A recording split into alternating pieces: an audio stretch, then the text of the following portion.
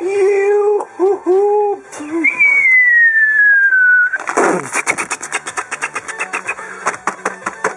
Mojens, es ist mal wieder soweit.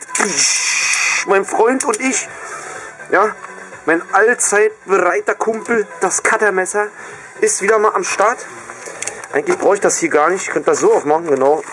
Und das machen wir jetzt einfach mal. Ich sage herzlich willkommen zur kleinen Unboxing-Show. Wie so oft und wie so häufig. Und diesmal haben wir auf jeden Fall mal wieder was, eine kleine Abwechslung. Wobei, so abwechslungsreich ist es auch nicht. Wir gucken rein. Und was haben wir da? Oh, und wir haben was Cooles.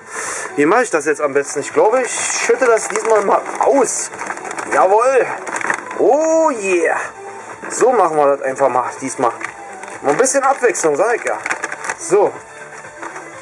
Das Ding ist leer. Kann erstmal weg.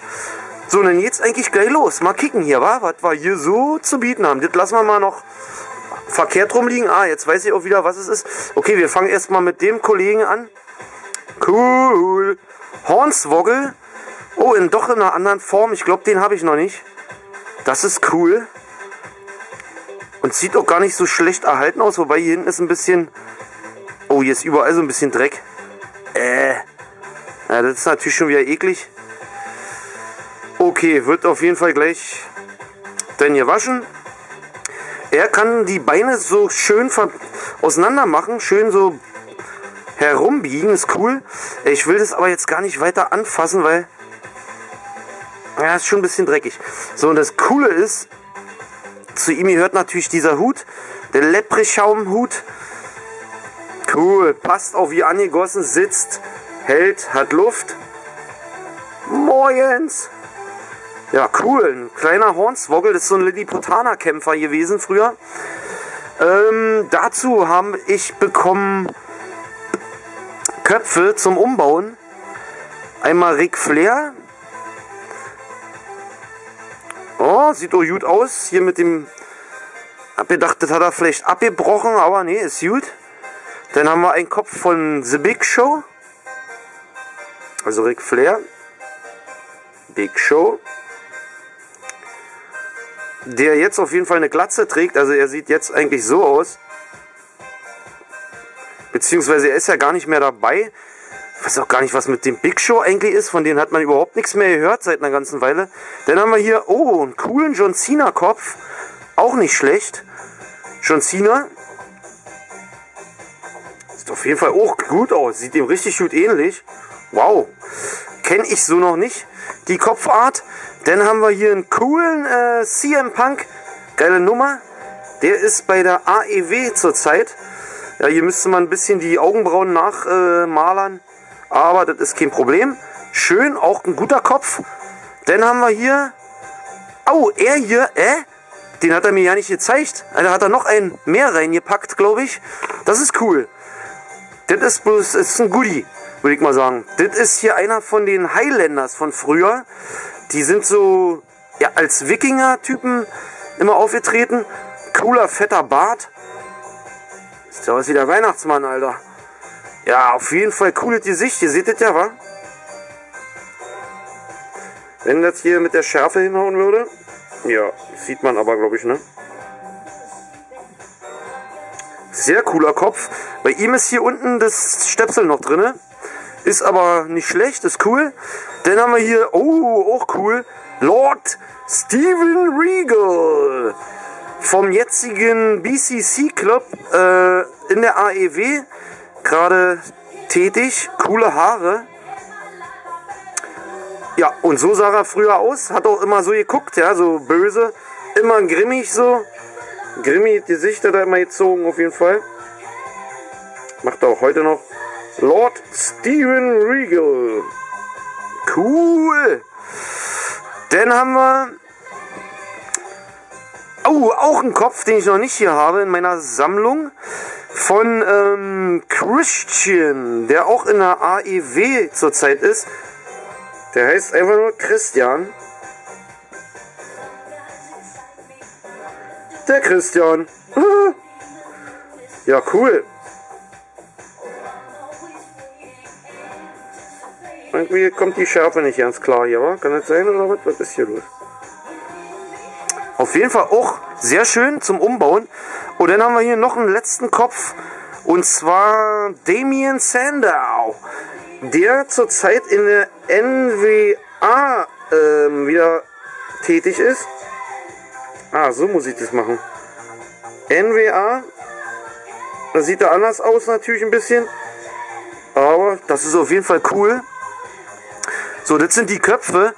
Also ich habe hier 2, 4, 6, 8 Köpfe bekommen. Cool. Dann haben wir hier eine Figur von Olle Triple H. Der derzeitige Chef oder wie nennt man ihn? Supervisor oder sonst wie von der WWE. Guckt auch ziemlich cool. Ziemlich grimmig drein, der Kollege. Yeah.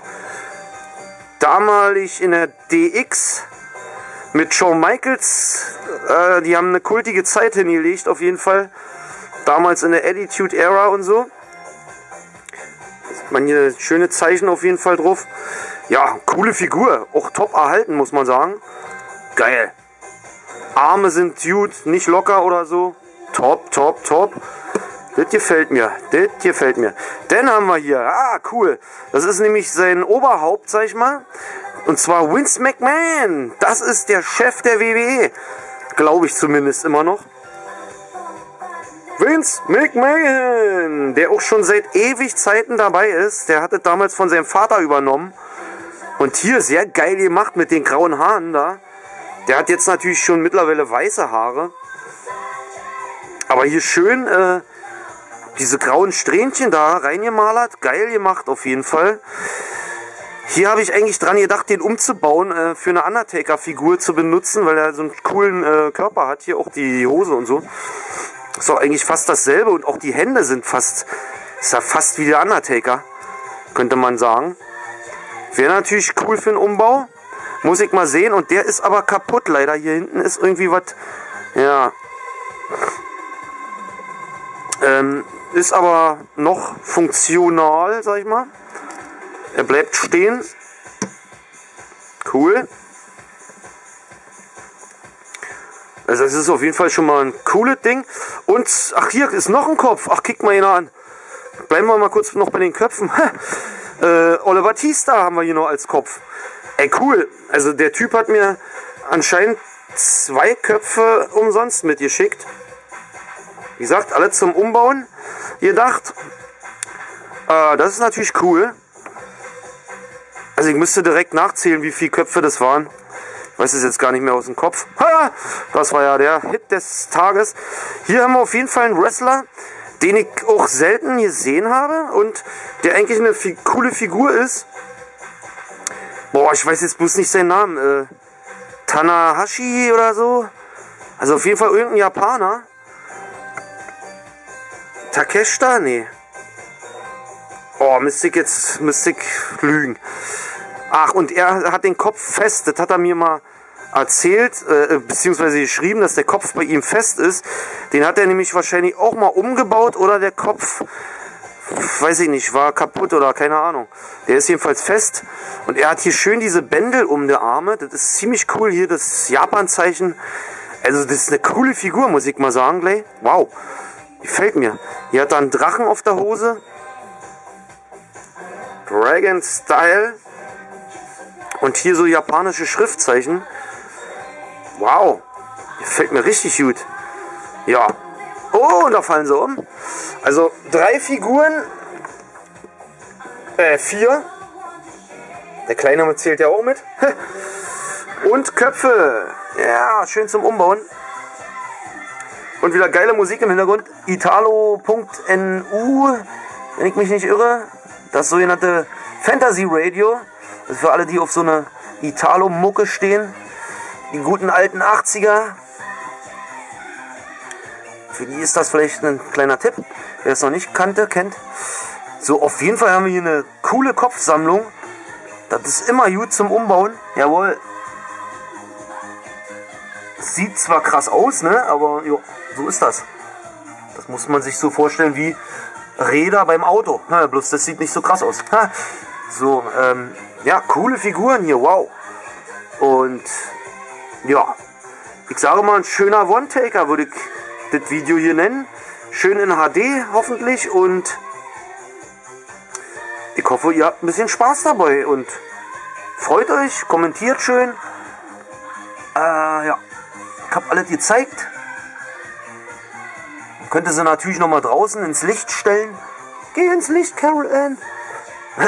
Aber das müssen wir, glaube ich, nicht machen. Also, ringehauen, würde ich sagen. Viel Spaß beim Video. Tschüss.